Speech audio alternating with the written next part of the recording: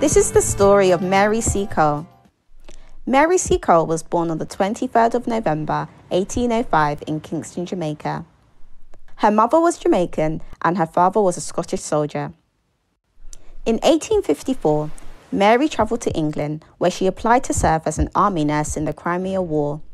She had heard that the facilities were not very good and wanted to go and help. Seacole's application was refused, but rather than giving up, she independently travelled to Crimea to support the British nurses. When she arrived, Mary set up a British hotel to provide sick and wounded officers with a place to stay and recover. She even went straight to the battlefield and helped the wounded, using Jamaican, West African and European medical practice to nurse soldiers to health. Officers soon started to call Mary Mother Seacole. When Mary returned to Britain from the war, she was very sick and extremely poor, unable to care for herself.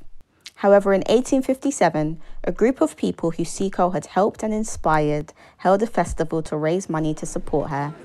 At least 80,000 people attended and donated money to help Mary.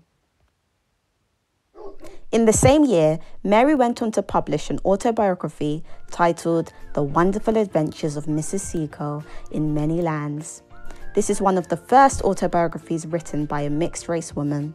And in 2016, a statue of Mary was erected at the St. Thomas Hospital in London.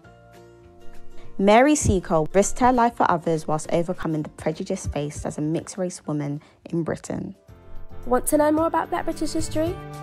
Follow www.theblackcurriculum.com for more info.